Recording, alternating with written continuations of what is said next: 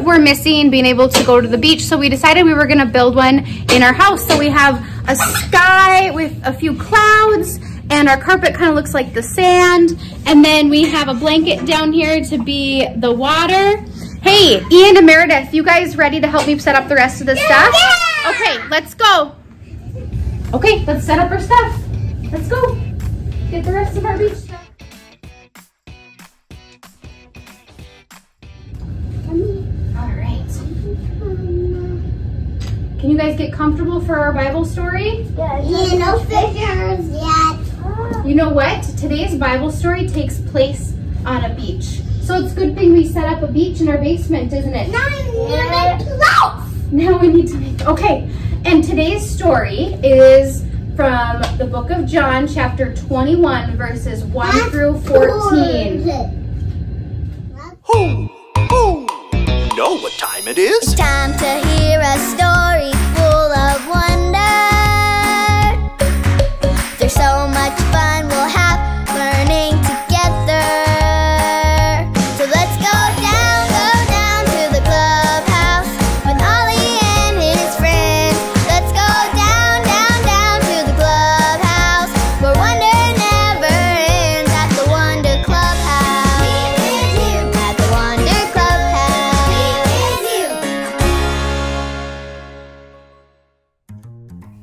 Oh, I hope they've bloomed. I hope they've bloomed. Hi friends, I'm Kai. My friends and I planted flowers in our flower pots and have been waiting for them to bloom. I think today's the day, but I'm afraid to look and see.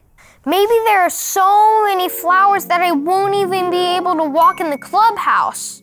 That might be too many flowers.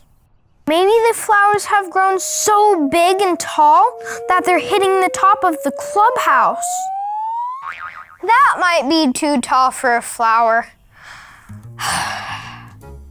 Okay, here I go. It's time to look. Do you want to look with me? Cover your eyes and count to 3 with me. Go ahead, cover your eyes. Now let's count to 3. 1, 2, 3. Wow, oh wow, they bloomed and they're perfect. Not too many and not too tall, they're just right. These are absolutely perfect. Do you know why? My grandma has a spot on her windowsill that will be just right for these flowers. Ho, ho. It's Ollie. Hello, Kai. Ho, ho. What beautiful flowers. I love that blue. I'm gonna give them to my grandma when I have breakfast at her house. What a wonderful breakfast for you. I know about another special breakfast too. So let's hear this story. Just follow me through. Ho, ho. Follow me through, follow me through, who? Ollie's got a Bible story for me and you. Okay, guys, great walk today. Now it's time for breakfast. Oh, hi, friends. You guys say hello. Hi, I'm Carrie, and this is my best dog, Stormy Jane, and her friends, Barkley and Goldie. We've been out on a long walk today, and everyone is hungry. Do you like breakfast? Me too. Do you like to eat waffles? Do you like cereal? Do you like fish? Some people have fish for breakfast, just like the people in today's true story from the Bible.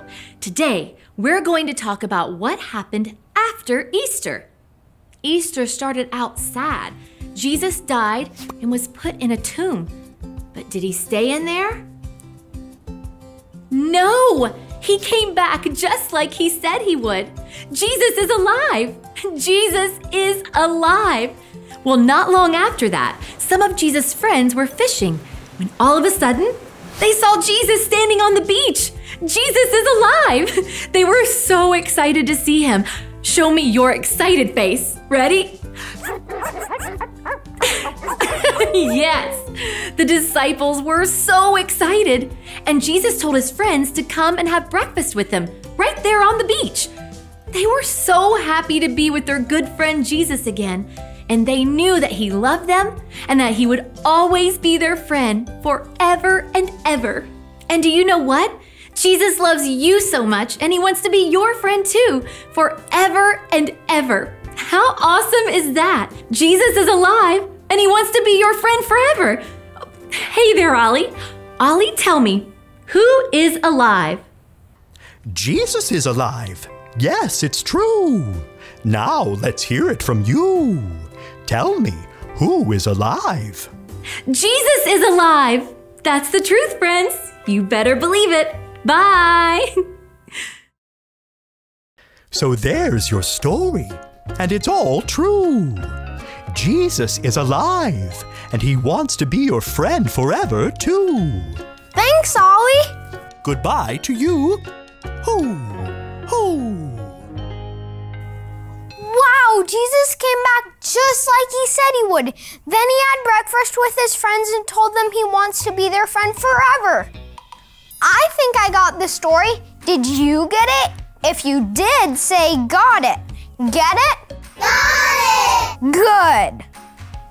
I can't wait to give my flowers to my grandma at breakfast. I can tell her that Jesus is alive and that he ate breakfast with his friends too.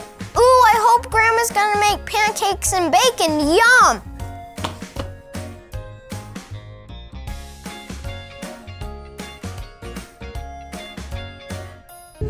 Wow, what a great story. Now we know who's alive? Jesus! Who's alive, Meredith? Jesus! Jesus, that's right. Even though Jesus' friends had to wait for him, he came back just like he promised he would. Hope Kids, we would love to see your pictures that you share with us on Facebook of a beach you created. Maybe you could build a beach like this at your house, or you could color a picture with crayons or markers and send it to us. Would you like to see their pictures of their beaches, Ian? Yeah! How about you, Meredith? Would you like to see their pictures? Yeah! Yeah, send us your pictures of the beaches that you created. Maybe you could enjoy some goldfish crackers. You can build up the goldfish like we're having, because Jesus ate fish in the story when he had breakfast with his friends. But now, friends, it's time for us to close our eyes and let's talk to God. Let's pray. Can you guys fold your hands? Why do we do this? Because we're talking to God. Can you fold your hands, please, Meredith? Ian's ready. Meredith, are you ready? Okay, repeat after me.